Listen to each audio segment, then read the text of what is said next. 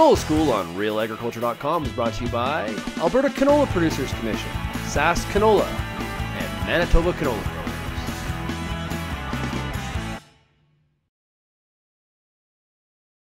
Kristen, explain to me the trial behind you, or the demo behind you. So this is the UCC site, which stands for Ultimate Canola Challenge, and we're doing it all across the Western Prairies. Here in Manitoba, we have 3 competing teams that each get to make their own agronomic decisions throughout the entire season. So everything from seeding date to seeding depth, fertility, herbicide, fungicide, insecticide, every single treatment that a farmer would make, our teams are doing. So we have a grower group, is Team 1, Team Crop, and then we have MAFRE, which is led by Anastasia Kubanik, our oilseed specialist, and we have Team CCA, which is led by Curtis Cavers from Agriculture and Agri-Food Canada. And what are some of the, now the trial just went in about 10 days ago, is that? Yeah, we actually, all 3 varieties ended up getting seeded on May 17th because of our delayed spring. Some teams would have chosen an earlier seeding date, but we couldn't get onto the field. So first possible day on the field, we got in here.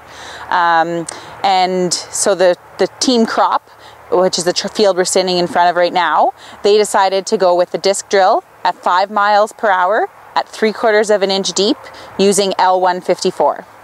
Okay, and so we are going to do a few plant counts here. So let's take a look. Sounds good. So in order to keep plant counts completely random, you cannot just choose your location, so you should toss your hoop. Excellent toss, Kristen. Thanks. And then you just come down and you count the number of plants that fall within the 1/4 meter squared. So I'm just going to remove some of the trash here so we can do a better count. 1, 2, 3, 4, 5.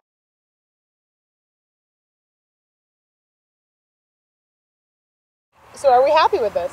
Yeah, I mean, ideally you want to have 7 to 14 plants per square foot is what we recommend. But I mean, we would love to see 10 to 14, so this is adequate.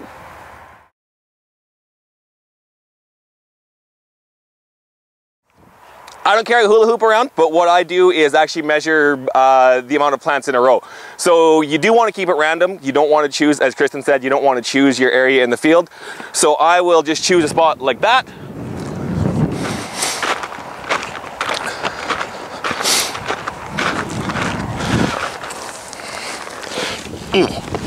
And luckily my foot is exactly 12 inches from heel to toe.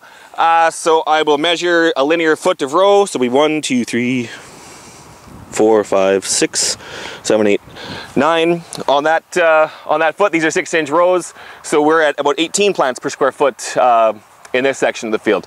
And you'll want to do this in like 4 or 5 different places at least. Again, trying to keep it as random as possible to get a good average of what your emergence actually is. So this is Team MAFRE's variety, and it is SY4135, a new hybrid just being tested in test plots this year by Syngenta.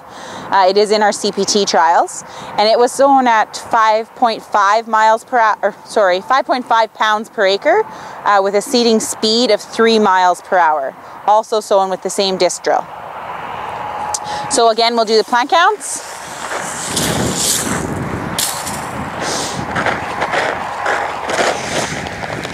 So there's 31 here. So again, take that 31 times by 4 and divide by 10. So you're about 11 plants per square foot here in this variety. And for randomization, you would want to make sure that you did, you know, several hoops throughout the field so that you had a good average. Now, is there an optimal time to be doing this, or a window you should be doing it in? Definitely within like 10 to 14 days after seeding. Depending on emergence, I guess. It needs to be up in order to be counted. But yeah, 10 to 14 days after, in ideal conditions. So we're now in the CCA agronomist's plot, and they chose to sow 5440. And because the rain was coming, we made the decision to go, instead of using the hoe drill, to using the Valmar and floating the canola on, and then we harrowed it in.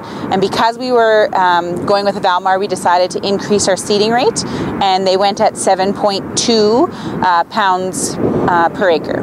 So we're going to do our plant count here.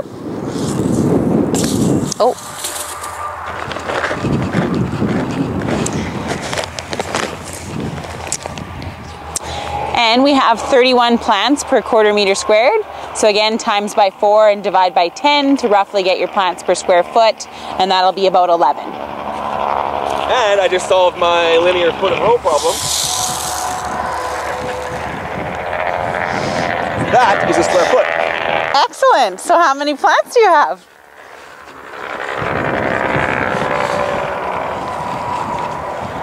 Got a dozen in there. 12. Very consistent results. I'm very proud of myself. Good job, Greg.